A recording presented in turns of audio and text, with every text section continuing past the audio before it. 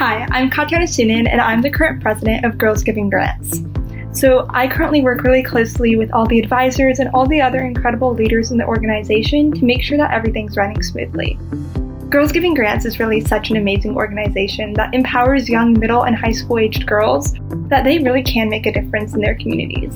And we do this by teaching them about the grant giving process, which allows them to learn about the nonprofit world and about philanthropy, as well as the many needs in their community and how to address them.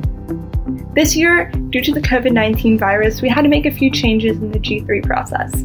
So first of all, we ended all of our meetings once the COVID-19 began to have a significant impact. In addition to this, we also decided to split our $10,300 grant. That way we'd be funding both finalists instead of just one as we usually do. This year, we decided to do it a 25-75 split. So our first finalist would end up receiving 75% of our grant, and the other one would receive 25%.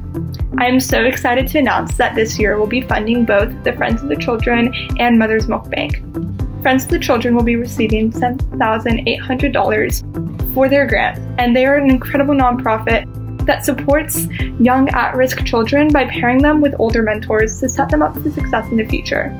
We'll also be granting $2,500 to Mother's Milk Bank, another amazing Austin area nonprofit that provides life-saving breast milk for children in the NICU.